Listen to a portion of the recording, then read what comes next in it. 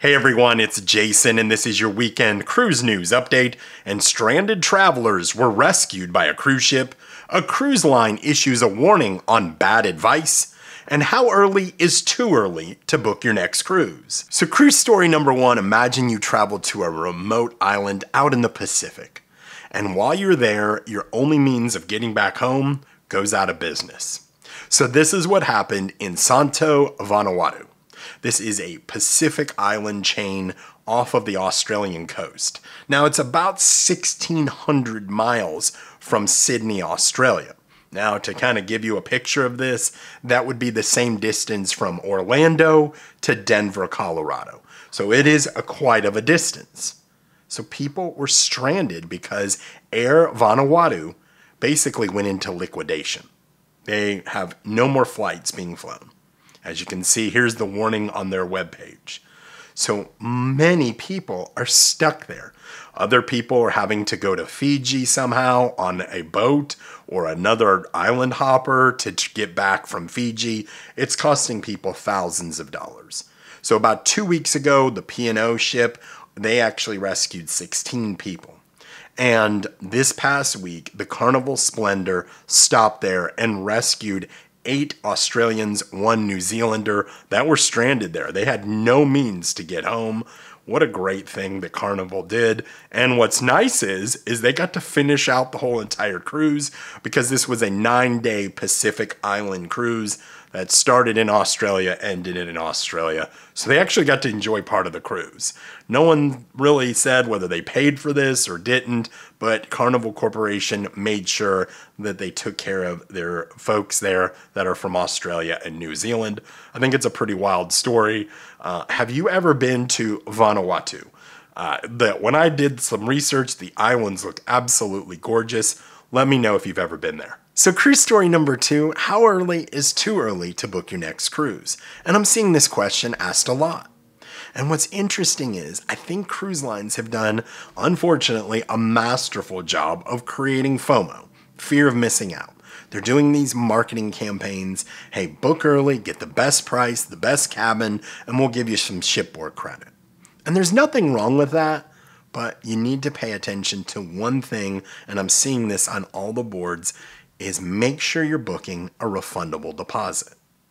Now here is the interesting thing. With Royal Caribbean and Celebrity, they normally offer a much more reduced rate on your cruise fare for a non-refundable deposit versus a refundable deposit. So how do you get around that? Well, a couple people offered some advice. They said, hey, look, if you're going to be on Royal Caribbean or Celebrity, make sure to do one thing. Make sure to book a future cruise booking. That way, at worst, you're out $200 over $500 to $1,000. I thought that was a very interesting tip. Do you use that?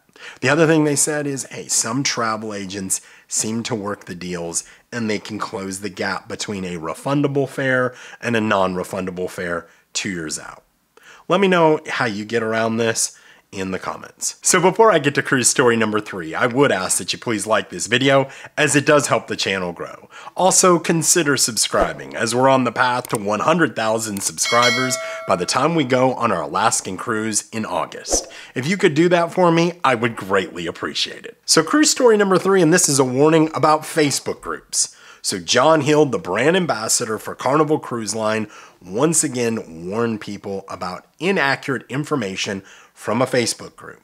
He seems like he does this once or twice a week at least. And now this time is this stool right here on the Mardi Gras, the Celebration, and the Jubilee. He said this is not to be a cooler, as the information was put out there on one of the Facebook groups.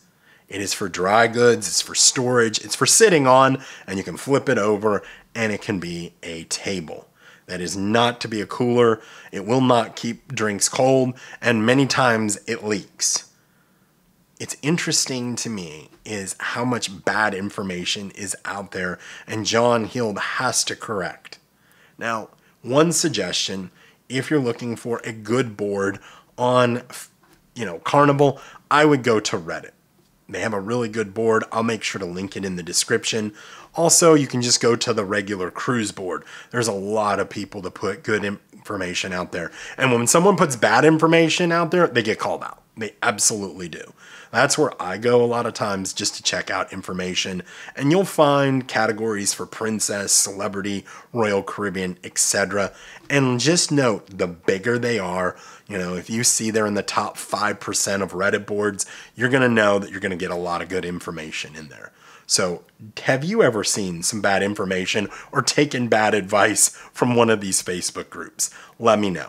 One other warning too is if you set up a cruise specific one, be very careful of some of the scams out there for excursions and selling gift cards because they had to cancel their cruise.